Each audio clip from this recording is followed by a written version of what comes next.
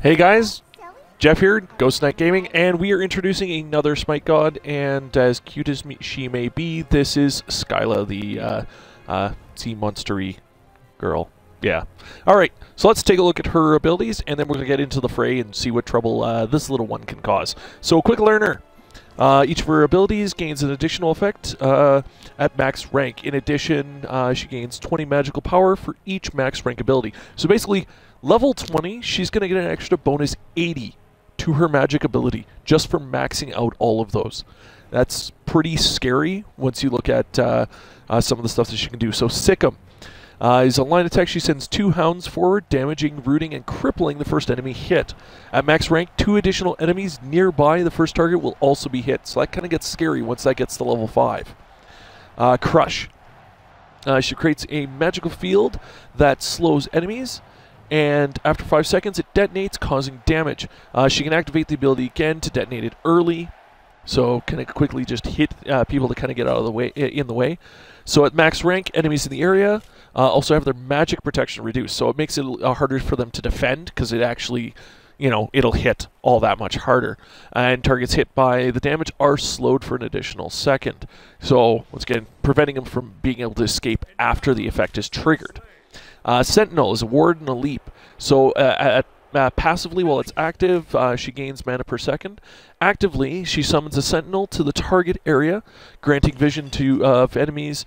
She may activate the ability again within 5 seconds to move to the sentinel location. So this is a great way to both evade and move around. So at max ranks, the vision granted through the line of sight blockers, and placement range increases. So she can set it out further away, and she can actually see through walls that might be blocking that route.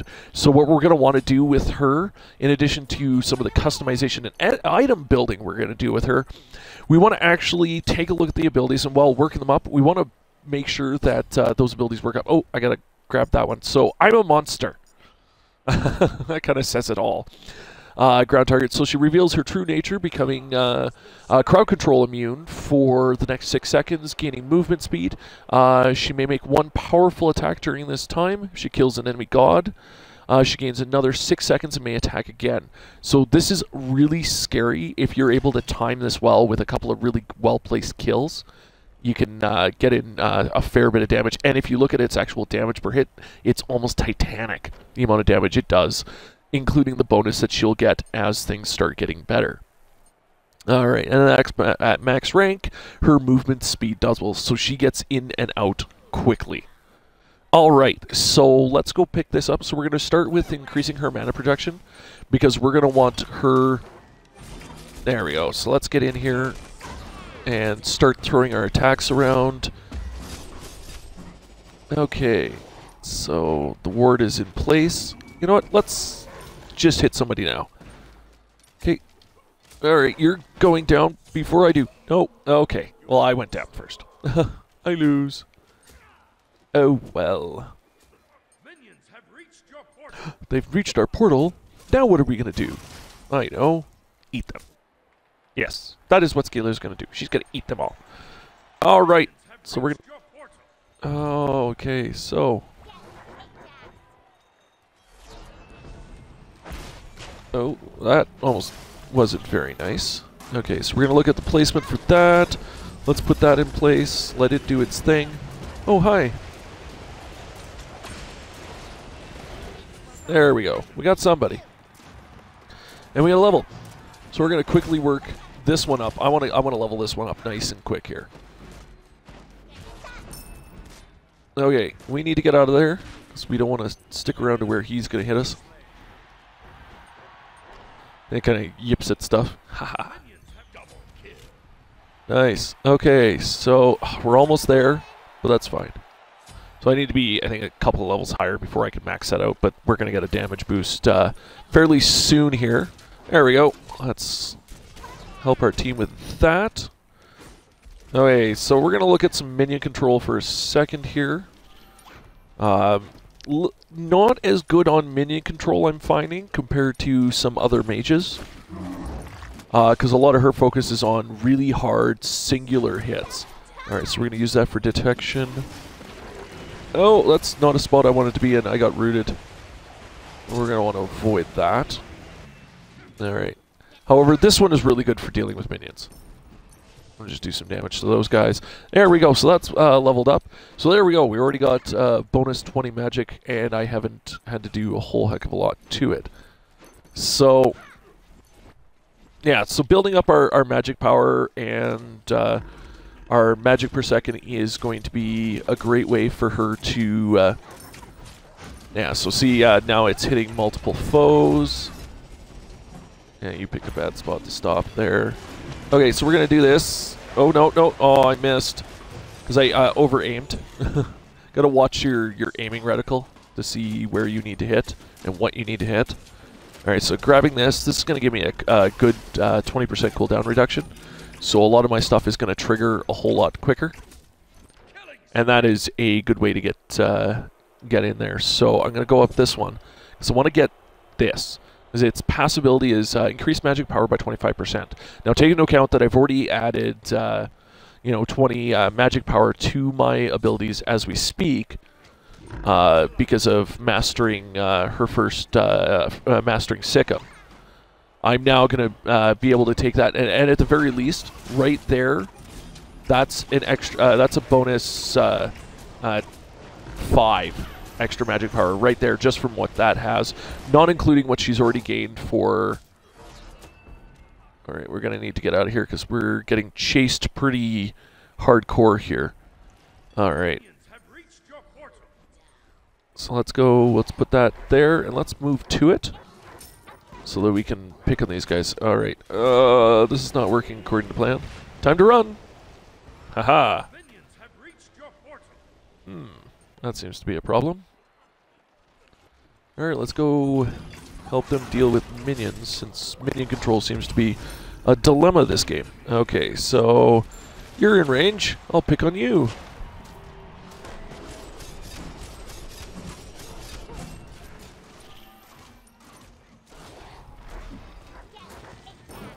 Okay.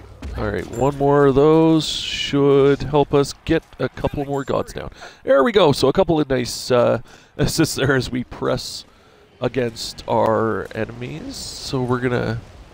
Let's move that one up a bit. Alright, they're coming.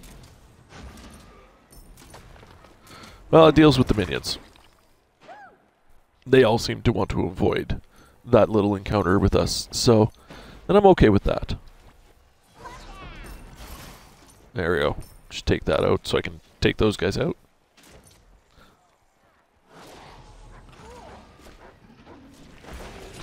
Okay. Let's get into the fray. Hit them as much as we can. So keeping the pressure on your enemies is integral to keeping them off your back. Oh, and he missed. That was kind of terrible. Now, the nice thing about that one is I was able to hit both an enemy god and deal with this thing. So we're going to want to make sure this doesn't get to the back because we don't want to lose a ton of points that way. Oh, hello. We're going to avoid him. There we go.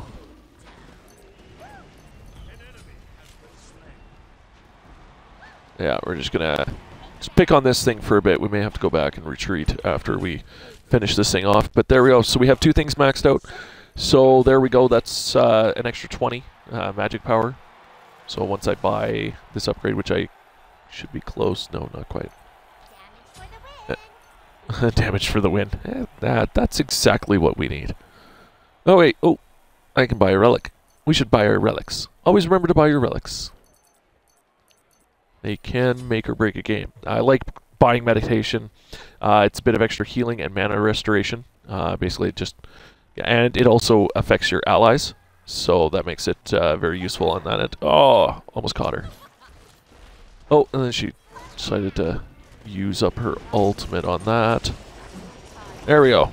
We're not letting her get away. Like so. And see, so there's the trigger to be able to do it twice. You know, so there's the benefit of actually doing that. I don't want you to escape. Just like that, triple kill. So now that my damage is really starting to amp up between just level, the abilities increasing in ability or in damage, we're gonna see kind of a change on how this goes. I'm gonna be doing a whole lot more to these guys, and they're gonna have a whole lot less to be able to do to me. Oh hey, we have a target-rich environment here. Let's just not get caught up in their area effects. Oh, whoa, whoa, okay. There we go. Got you all. See, and the nice thing about that one is it does, you know, root them down, so it makes it easier for your allies to get in there and help out, right? 'Cause they can finish the job if you aren't able to. Oh, got one. We're gonna level that up first. I want to level up I'm a Monster before I use it again. That way I get the most out of it, because it'll do a ton of damage. And there you go, they just kind of explode. It's kind of awesome. Kukulkan is within my realm of damage to do, but we're just gonna leave him. I wasn't gonna be able to chase him down anyway. So let's throw that in there while he tries to retreat, throw some damage at them. And then let's come in with I'm a Monster. So it wasn't enough to finish him off, but this may get us close. There we go. So I'm going to put that over there to observe, and I'm going to retreat. So if you want a good way to move around the battlefield relatively quick, that is a good way to do it. Take advantage of the ability, hopefully before they all show up. Okay, so we're going to grab this. We're going to get a nice big damage boost there. I actually want an even better damage boost. Like these two aren't too bad. Plus 100 magic power, plus 100 magic power. So if you take account, I've already got an extra 20. Plus I'm getting an extra 25%. Buying one of those is actually equivalent to getting 125. So let's grab that, because I want to level up I'm a Monster. Alright, we have a target-rich environment here. So we're going to take advantage of that. We're going to root you in place.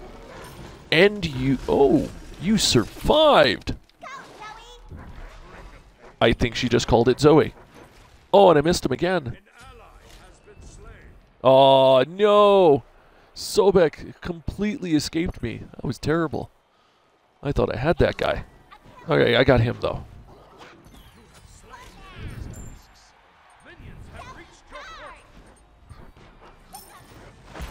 Okay, well, poo on that.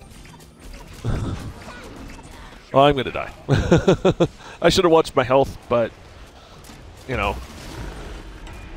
Well, so I'm sitting at level 18 right now.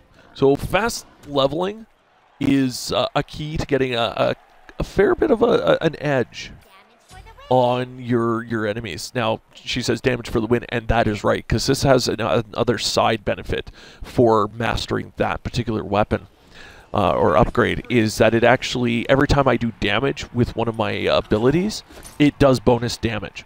So in addition to the damage I'm working up towards, because, you know, I just upped my damage even more, I'm getting bonus damage on top of that. So there you go. Just like that. 2 kills. Anybody still around? No, there's nobody in the area. So yeah, if you can, that is a almost surefire way. And there we go. Damage just boosted up again. That is a surefire way to get a pentakill at the right timing. Is to basically stack all of that up. And once that triggers, you just watch them all fall. Now, as it is, I'm already looking at some of these guys just going down. Or at least very close to. There we go. And this is where I should actually, because of the nature of how she builds, I know what I should be grabbing. Besides getting out of there. That didn't work very well. Yeah, next time we escape and run for the hills. So another good piece of equipment, especially for her to buy, is actually this one here, the Spear of Desolation. Is what it has as a extra benefit. There we go, level 20, so now my damage, my passive is now capped to the bonus damage that I've got. I might eventually get out there. But what this one does is if you master this one, every time you kill an enemy god with one, all your cooldowns are reduced by 8 seconds. This cannot activate more than once every 30 seconds, but when you take that ultimate and hasten when it comes out, in addition to the other cooldown reduction I already have, and I can grab more, I can do some pretty terrible things and do it fairly often.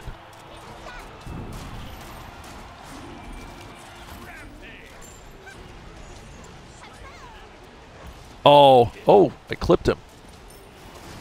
So, yeah, so right there you just basically saw a titanic amount of damage just get thrown in on these guys. Two rather easy kills, and there we go, we got the third for the killing spree, and that finishes them off. So, like, she has some very, very high damage potential once you start stacking the right equipment together and getting that build up really quickly. So in this mode, it's more focusing on god kills, but in other modes, to build up her experience quickly, you basically want to put her in a lane where she can both face off against gods that may not be expecting her damage, and with lots of opportunity for minion kills. Because if she can get a ton of kills, she can get a ton of experience fairly early on in the game, and better improve her chance of getting to those higher levels quickly, to master those abilities, to improve her damage, to keep the cycle going in her favor. Alright, so I hope you guys enjoyed this. I hope you guys will check out my other videos, subscribe to my channel to see more introductions like this, and I will see you guys again next time. Have fun, guys. Keep gaming.